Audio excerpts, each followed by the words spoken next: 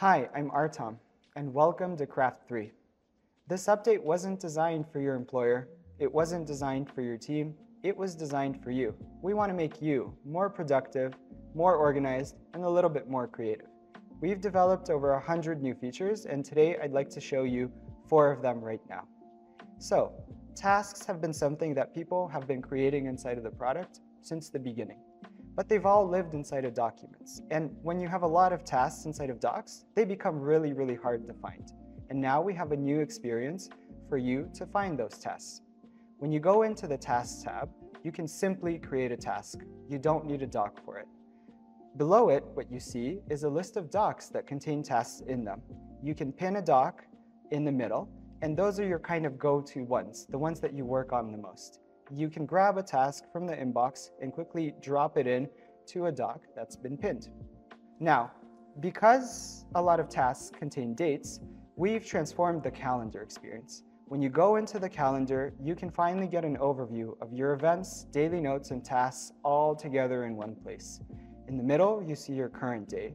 And scrolling down, you can get a preview of your upcoming events. Scrolling up, you can basically go back in time and get a feel for some of the things you wrote in the past. Now, let's go into a doc that I've been working on for a long time, which is my fall trip to Japan.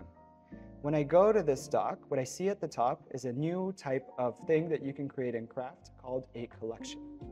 Collections are like this great way for you to collect a lot of information that's similar and pull it all together and organize it. So I have a list of movies here that I'm watching about Japan, and I can quickly basically modify the one that I've seen now. So I can say that this is like a drama movie and that I've seen it, and then I can also regroup this collection. So I want to see all the movies that I haven't seen at the top and all the ones that I have at the bottom.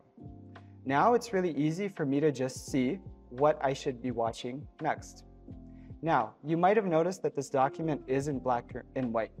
We want to take your creativity to the next level. So now when you tap on the Style Gallery button, we have created a bunch of styles for you to transform the look and feel of your document in just a click.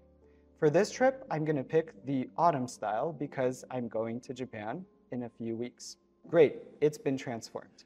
So that was just 4 features of over 97 that I haven't been able to show you yet. You can download this update in an app store near you, starting right now. Thanks.